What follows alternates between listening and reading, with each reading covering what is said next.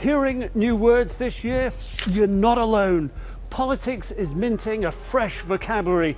Words seemingly so new, you don't know what they mean. That's where this comes in. The Humble Dictionary. Post-truth, you've heard this a lot recently. The Oxford English Dictionary Word of the Year, relating to or denoting circumstances in which objective facts are less influential in shaping public opinion than appeals to emotion and personal belief. And what about this? Nationalism, not so new, made popular in the 40s and 60s.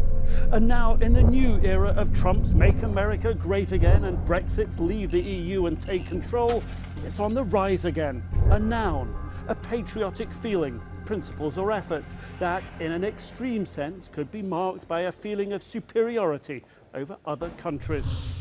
Then there's populism. That's become popular, defined in the dictionary as support for the concerns of ordinary people.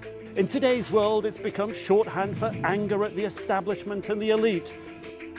Alt-right movement, heard that word? It's a far-right political movement rife with nationalist and anti-Semitic and racist ideologies.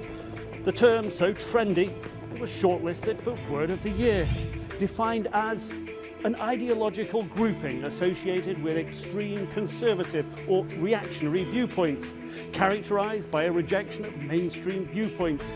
It also refers to the use of online media to disseminate deliberately controversial content. Where would we be without this then? Memorize them, learn them. Chances are you'll be hearing them a lot next year.